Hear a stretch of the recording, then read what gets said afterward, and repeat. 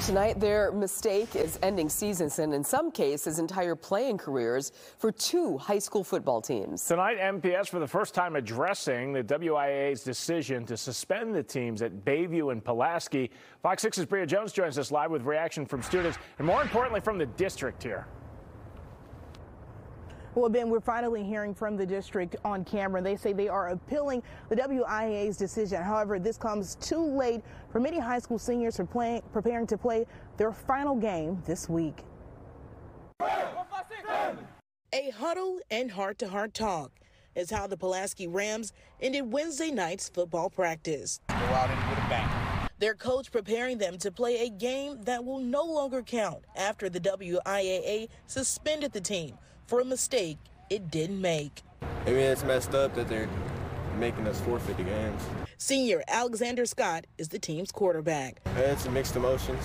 Some people they're accepting it. Some people are taking it hard enough. His team, along with the Bayview High School Red Cats, must forfeit the rest of this season, while both teams will be banned from the postseason this year and next year because MPS failed to submit the proper paperwork to the WIAA regarding changes in the Milwaukee City Conference. First of all, I'd like to say how apologetic we are for the impact that this is having on our student athletes. We're obviously devastated by the result of this failure. Lynn Greb is the senior director of the district's recreation department. At the present time, we're still investigating how this particular situation occurred, and with that information, we will be vigilantly working to put systems in place so it does not happen in the future.